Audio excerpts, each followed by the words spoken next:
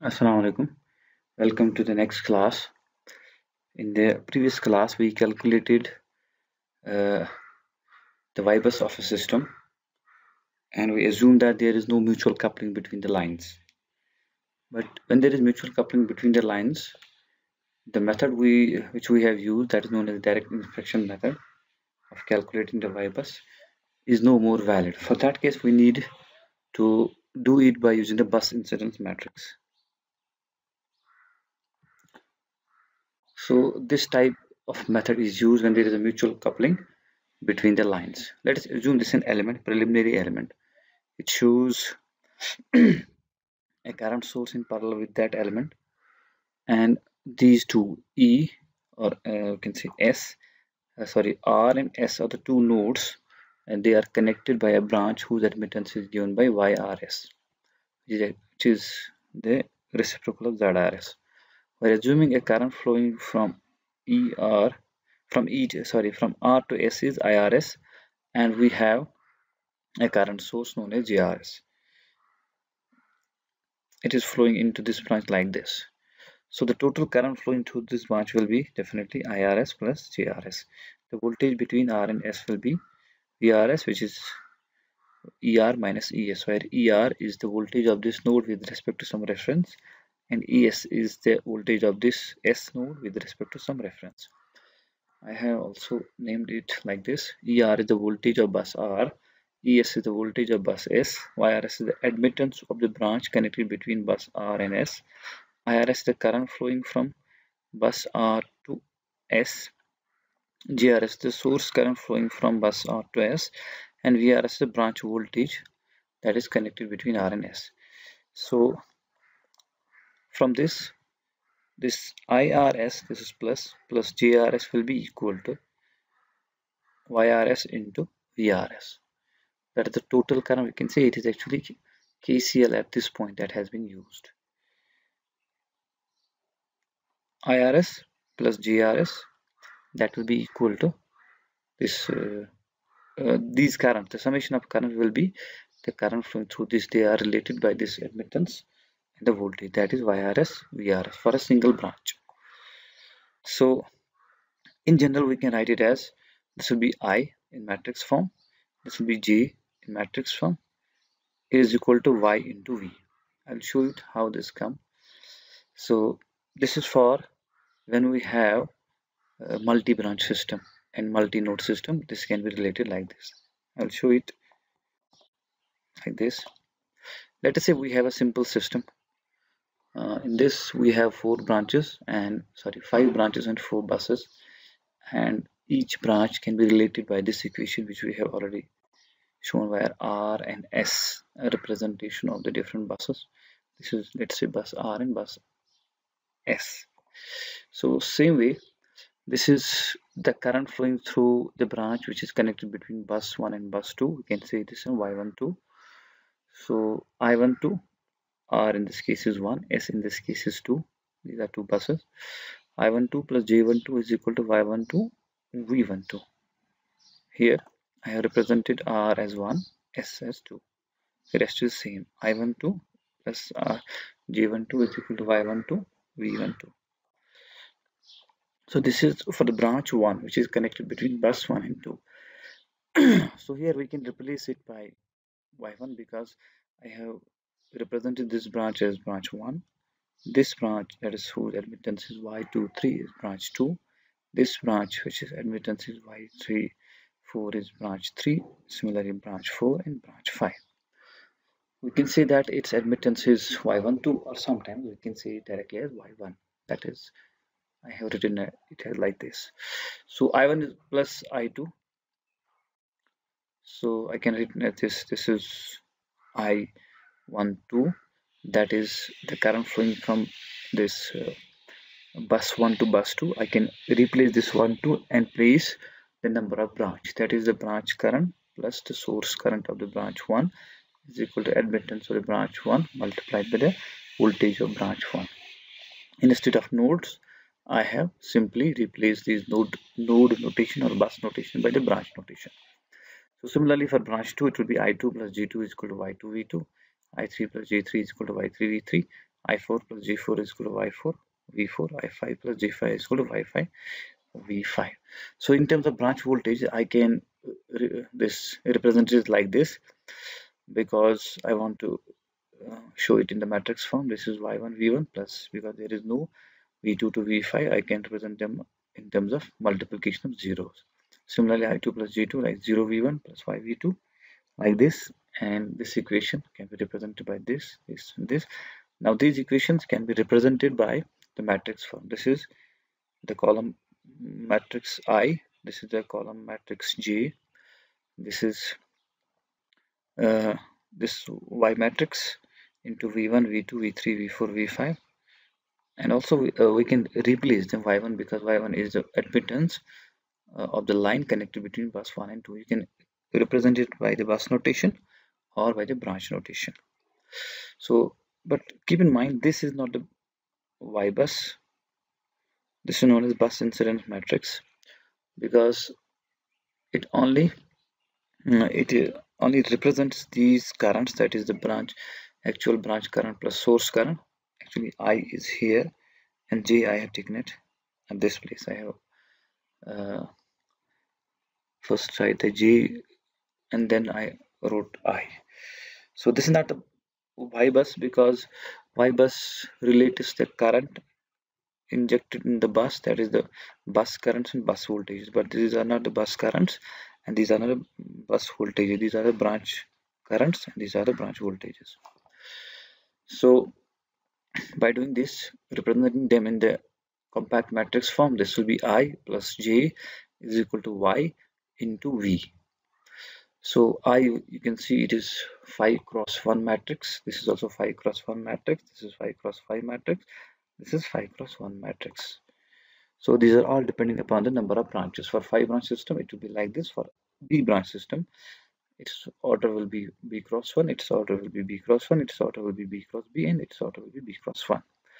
Now, if there is mutual coupling, which is very important, let us say it is between line number 5 and line number 3. You can see this 5 bus incidence matrix is usually a diagonal matrix if there is no mutual coupling, but if there is mutual coupling, you will see at the element 5 3 it will be ym. Let's say mutual admittance is given by ym, and 3 5, sorry, this is 3 5 and this is 5 3. There we have to place the mutual admittance value like this, otherwise it will always be a diagonal matrix.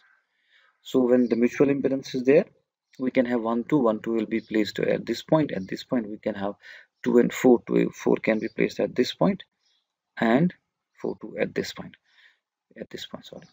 So with these considerations to be taken into account, uh, we can calculate Y bus whether we have mutual impedance or whether we don't have mutual impedance, because when we don't have the mutual impedance, it is very easy to go for the direct inspection method instead of this incidence matrix, bus incidence matrix. Let us try to do some more calculation how to calculate Y bus, because I told you that this is not the Y bus, this is the bus incidence matrix. Now relationship between branch voltage and node voltages. From here, this branch voltage will be simply V1 minus V2. You can write it in terms of different other voltage also. This is V1 minus V2 plus 0 V3 plus 0 V4. Similarly, VB2 is V2 minus V3, and then in terms of other voltage as well, VB3 is this V3 minus V4. No, V4. This is actually V4 minus V3 because I have assumed current to be in this direction. I think same has been done earlier also. No, the current directions are given now. So the current direction is like this. It is, I have then written as like this, minus V3 plus V4, and in terms of other voltage also like this. So VB4 is V4 minus V1, it's like this, and VB5 is, that is this, V4 minus V2. So the voltage difference is dependent upon the direction of this current which we have assumed. This is actually pure. This direction is pure based on the assumption. When you draw this circuit, assume randomly the direction of the current in the lines, and then as per that direction you will have the voltage relationship.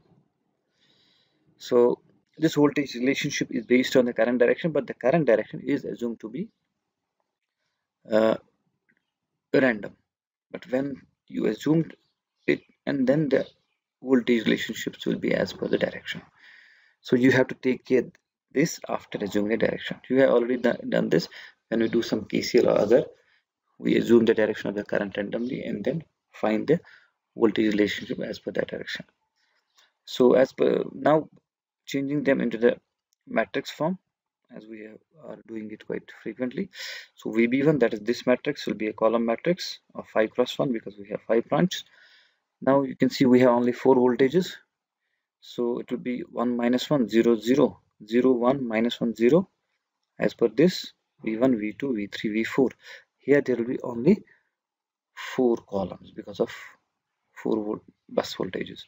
So this matrix will have the order of 5 cross 4, and this will be 4 cross 1. So in general, for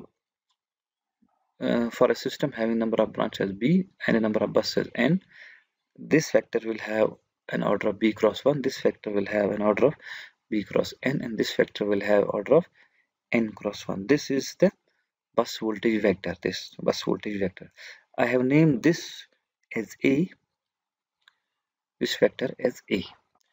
Now instead of writing this voltages uh, by writing this equation and then finding this matrix again, there are two steps. We can do this by directly by one step, by assuming one common rule which is applicable to this type of a circuit, which will directly give you A.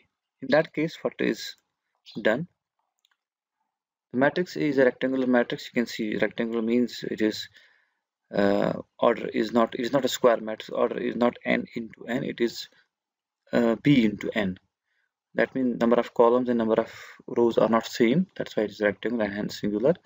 Its elements are found as per the following rules. Instead of going to the voltage relationships, we can directly calculate it as elements. Aik is the element of this A matrix.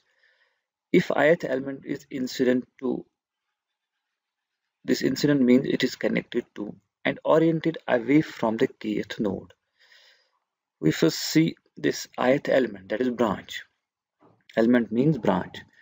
If this is connected to the kth node and it is oriented away, and in that case this aik is taken to be equal to 1. If ith element or branch is connected to the kth bus but it is oriented towards the kth bus, then it is taken to be -1. So if ith bus is not incident to the kth bus, that means if this branch is not connected to this kth bus, it will be equal to 0. This aik will be equal to 0.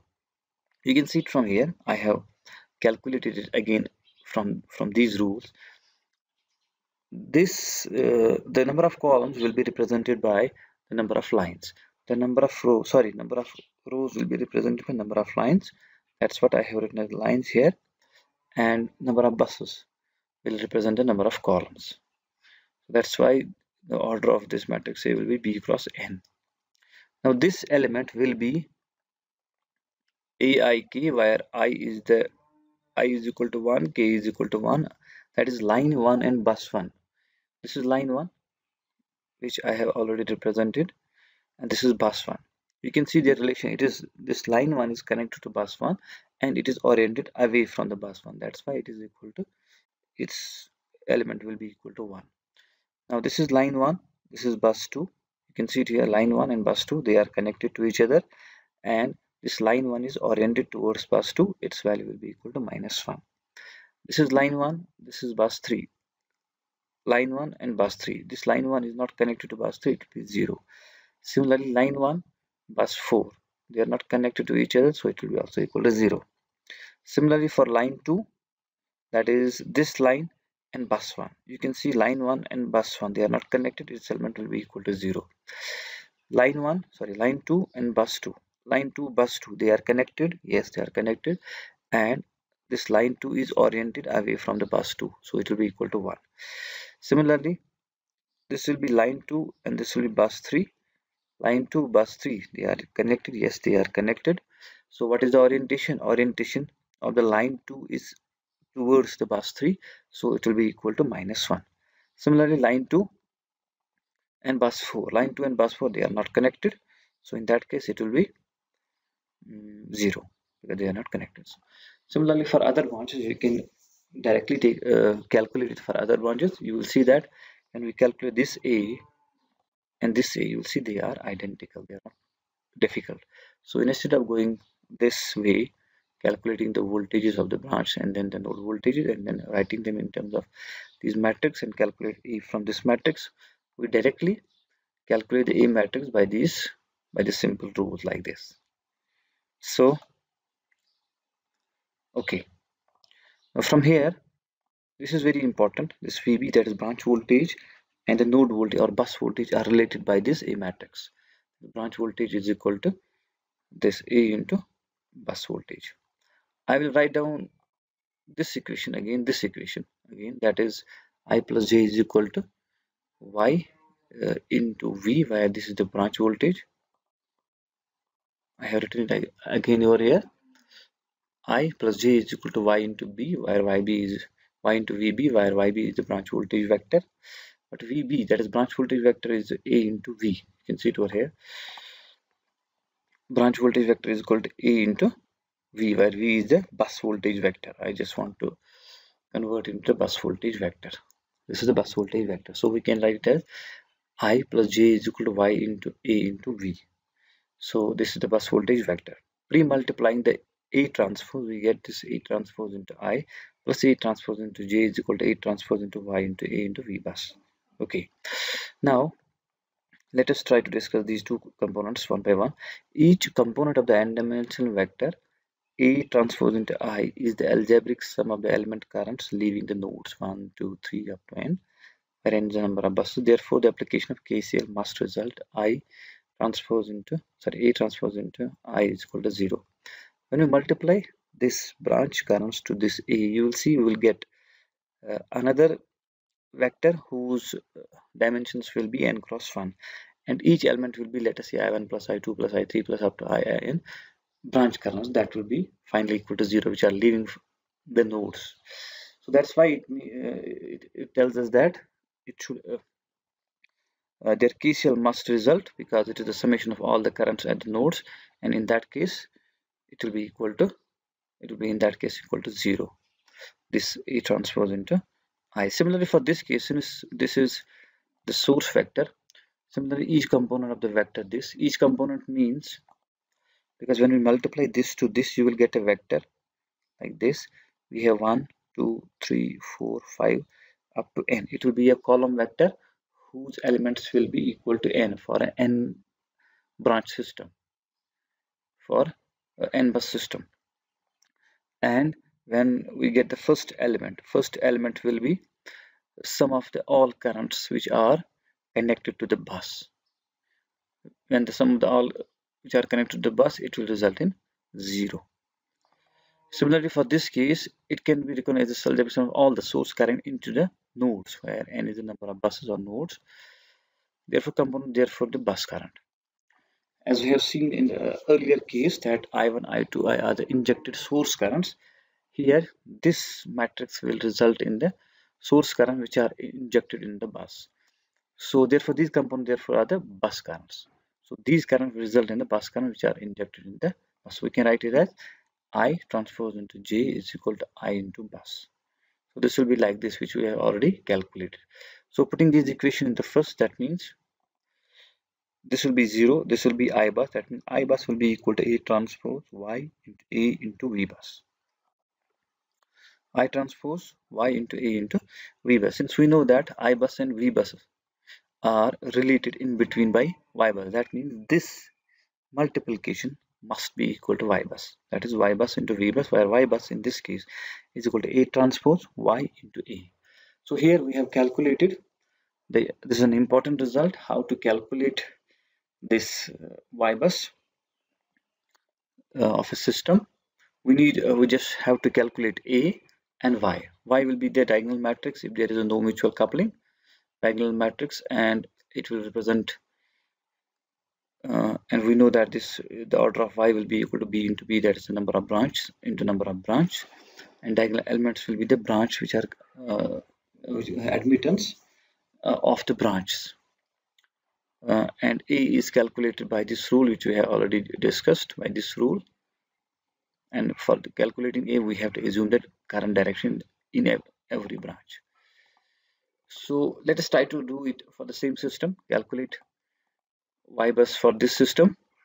By direct inspection, we know what will be its Y bus. We'll calculate that also, but first we'll try to calculate a Y bus, assuming no mutual coupling, so that it will be easy to us. It will be easy to us to compare its Y bus, which we have calculated with the direct inspection, and by this bus incidence matrix method. So for that, we know assume no mutual coupling. We know what is its value of the Y. The diagonal matrix having each admittance matrix placed at the diagonals of this matrix, and there are other zeros. Other elements will be zeros, upper triangle and lower triangle, and this will be A. So first we will calculate multiplication of Y into A. When we calculate this, Y into 1 plus others will be 0, it will be Y1. Y1 into minus 1, others will be, because this will be multiplied by this and then this will be multiplied by this, since all elements are 0, it will be minus Y1, and then 0 and 0, because this will be multiplied by this and then others will be 0 because of these 4 zeros. Similarly, this will be multiplied by this and others will be 0, so this will be 0. So by inspection we can calculate simply this y1 will be, for the first row for this case, will be equal to, this will be y1 minus 1, then 0, this will be 0, y2 minus y2 0, it will be 0 0 minus y3 is y3, y4 0 0 y4, sorry, minus y4 0 0 y4 0 minus y5 0 0. It will be multiplied like this. You can simply try to multiply it on your own, you will get this matrix. And this is 5 cross 5, this is 5 cross 4, this will also be 5 cross 4. So after calculating this, we need to pre-multiply it by A transpose. We'll first calculate A transpose. A transpose is this. A transpose is this. When we multiplied it, you can get 1 into y1 is y1, 0 into 0, 0 into 0, minus 1 into minus y4, it will be plus y4, and then 0 into 0. This will be first element. Similarly, you can calculate other element. You can 1 into minus 1 will be minus y1, 0 into this 0, 0 into this 0, minus 1 into 0, 0, 0 into minus 5, it will be 0. Similarly, y1 4 is this.